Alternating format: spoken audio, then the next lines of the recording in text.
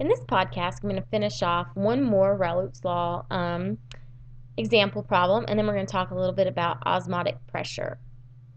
All right, in this problem, you see that we have a solution of pentane and hexane, and the pressure of that solution is 350 torr at 25 Celsius. So we're going to go ahead and write that down. So this is our P of solution. All right, and then it tells us that the vapor pressures of each of these, so we're going to call pentane P1, is 511, and hexane is 150. Wants to know the composition, or in other words, the mole fractions of each. So we're going to have to use our big equation. It's all expanded out, the Raoult's Law expanded out, where you have the mole fraction of 1 times the partial pressure of 1 plus the mole fraction of 2 times the partial pressure of 2. Okay, well, we know that the mole fractions are going to add up to be 1 total. Okay, and we're going to have to exploit that fact to plug in these. But first, let's go ahead and plug in what we do have.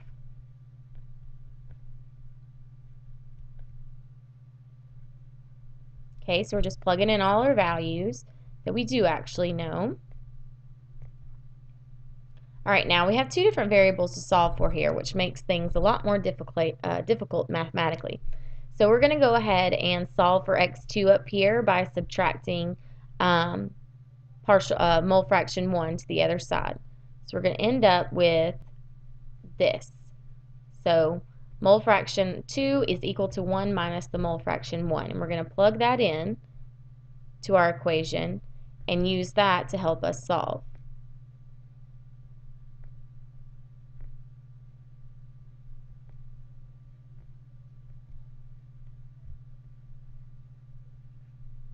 All right, now we're going to have to do a little bit of distribution. So this 150 is going to get multiplied in by the 1 and by the mole fraction. So we'll end up with 350 is equal to mole fraction 1 times 511 plus 150 minus 150 mole fraction 1. Okay, now we're going to combine like terms. So 511 mole fraction 1 minus mole fraction 1, 150. And that is going to give us, let me find my paper real quick. And that's going to give us 300. Well, that doesn't make any sense. I have 361 written down, but that doesn't make any sense. So 500 minus 150. 361, okay, it does make sense, apparently. All right. And that's plus our 150 is equal to 350.